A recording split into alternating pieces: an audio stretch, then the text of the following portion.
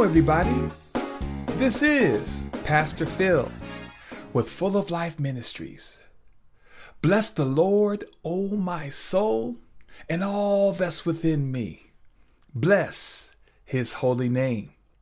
You see, we are grateful to the Lord for another opportunity to share with you God's perspective and to become everything, and I mean everything, God created us to be.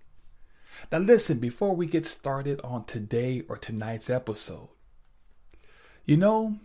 actually, this week we will be doing something totally different. You see, people of God, as I was preparing for this week, the Lord impressed upon me to share with His people some answers to their questions, some perspective to their thoughts. You see, it is our mission here at Full of Life Ministries is to tackle difficult issues. It's to provide for God's people clear and easy to understand answers to the various issues we face here in our world. And so this week we will be doing here on Full of Life Ministries podcast questions that you may have concerning the word of the Lord. And these are some of the common questions that our listeners ask about. And so we want for God's people to have confidence in God's word. For the Bible tells us in Psalms 119, verse 105, it says, God's word is a lamp before our feet and a light for our journey. It also declares in the book of Hebrews, chapter 4, verse 12, it says, for the word of God is alive and active, sharper than any double-edged sword. It penetrates even to dividing soul and spirit, joints and marrow. It judges the thoughts and attitudes of the heart. So for today or tonight, we're going to call this our session, Q&A session part 1. We're going to be answering some difficult questions that we believe that will hopefully answer some of the questions that you may have concerning the Bible. And these are some general questions that we have collected over a period of our ministry. And hopefully it will create a confidence in you to have total trust in the word of the Lord. So let's get started. Question number 1. What does it mean when we hear the term that the Bible is inspired? Great question. Early in my ministry, I struggled with this word inspired because in my early years, many people inspired me, motivated me to do well, to be successful. And so I would hear the word inspired, and when the Lord called me, I had to learn for myself, what does it really mean that the Bible is inspired? Is it on the same level as being inspired by a human being? Or is there different levels to the word inspired? Well, listen. Now, I believe Scripture gives us the true meaning of inspiration. It really, really does. Yes, it does inspire us to live a full and meaningful life. But when you study the actual definition of the word inspire, I want to highly recommend this to all of our listeners from around the world, that you purchase, invest in a strong concordance study Bible. You see, in this Bible, it breaks down the word either in Hebrew, Greek, or Aramaic. And this will help you to understand the definition of the words in the Bible. So the word inspiration in the Bible simply means God breathed, because scripture is breathed out by God. Yes, the Bible was written by men, but it was God who permitted them to exercise their own personalities, their talents. But it was written under the guidance of the Holy Spirit. And because of this message from God is considered errorless. You see, these men had their own style and flair, but ultimately the Holy Spirit worked through these individuals to communicate God's message to the world.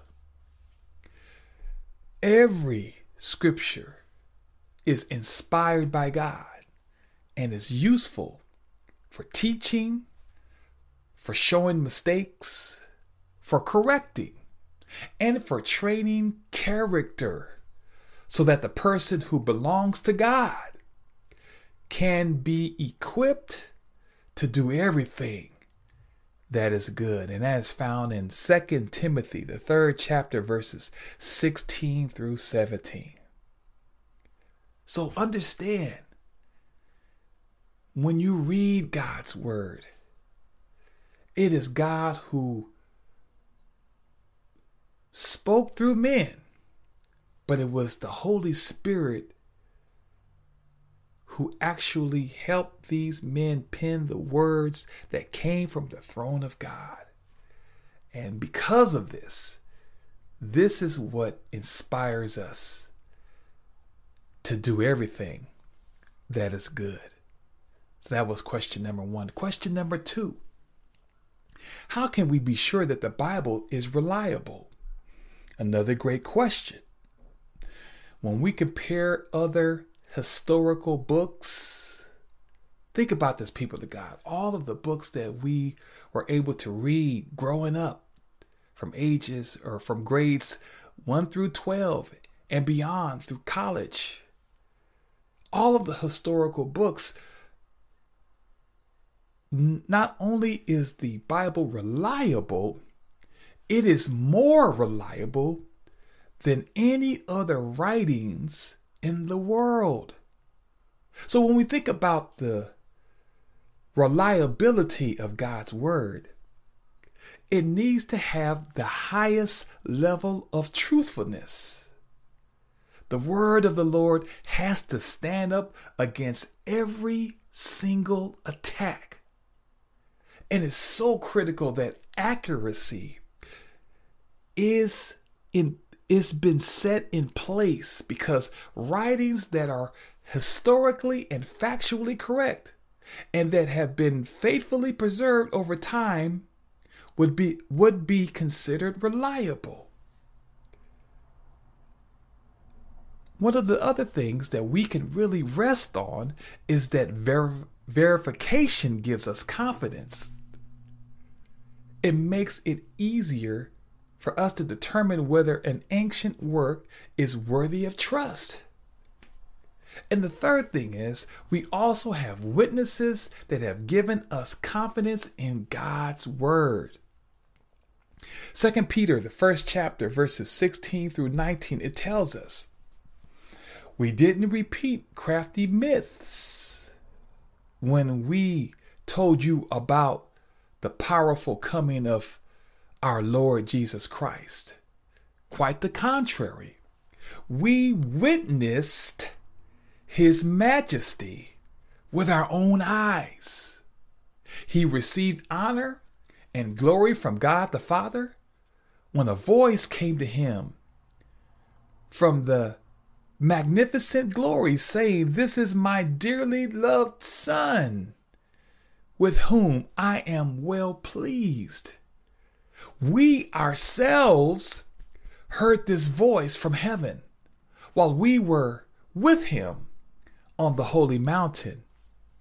In addition, we have a most reliable prophetic word and you would do well to pay attention to it, just as you would to a lamp shining in a dark place, until the day dawns and the morning star rises in your heart. So we have eyewitnesses. We have the truth of verification. We also understand that everything in God's word is accurate. It's errorless. It's authentic. And we can rely on the word of the Lord. And last question, number 3. What is the meaning of the term canon of Scripture? When we think of this term canon, it simply means the rule of law that is used to determine if a book measures up to a standard. You see, God's word is canonical at the moment it was written. This is very important to know because Christianity does not start by defining God or Jesus Christ or salvation. The basis of Christianity is found in the authority of Scripture. Because if we cannot identify what Scripture is, then we cannot properly distinguish any theological truth from error. You have to understand, people of God, God's principles is His law in action. And because God's standards is the highest standard on the face of this earth, we can rely that it is truth. Now, Psalms 119 verse 160. Psalms 119 verse 160 says, "The sum of your word is truth, and every one of your righteous rules endures forever." And this canon of trust is designed to reveal Himself and to communicate to mankind truth. It's designed to communicate to mankind a standard that's above every other standard in our world. And so in closing, we wanted to answer some common yet difficult questions concerning the word of the Lord. Now listen, if you have more questions about God's word, email us at fulloflifesd@gmail.com. Once again, fulloflifesd@gmail.com. You can find us on Twitter at fulloflifesd, and you can also find us on Instagram, Full of Life Ministries. I hope and pray that you did get something out of these 3 questions that we have posed in our first session, part 1, that's entitled Q&A, Questions and Answers. So people of God, we love you with the love of Christ, and we're going to pray right now. Bow your heads with me. Heavenly Father, we thank you for this day. We thank you for all your many blessings. Lord God, we just ask that the answers that were given to these questions, that your people will never waver in their trust in your word. God, let them embrace your word. Let them love studying your word, because everything that's in your word is to help us, is to equip us. It's designed for us to live in total freedom from the traps and the snares of the enemy. I pray for every listener under the sound of my voice that they will embrace your word, and that they will invest in your word by making sure they have clear understanding of your word. Your word has standed the test of time. Even when it's been challenged, it is the greatest selling book in the history of the world. And there's a reason for that, God, because your truth always prevail. Bless your people, watch over them, strengthen them, and allow your words to be lamps to our feet and a light for our journey. We ask all these blessings in Jesus' name we pray. Amen. Amen. People of God, pray for us as we pray for you. And let's continue to do this in Jesus' name. God bless.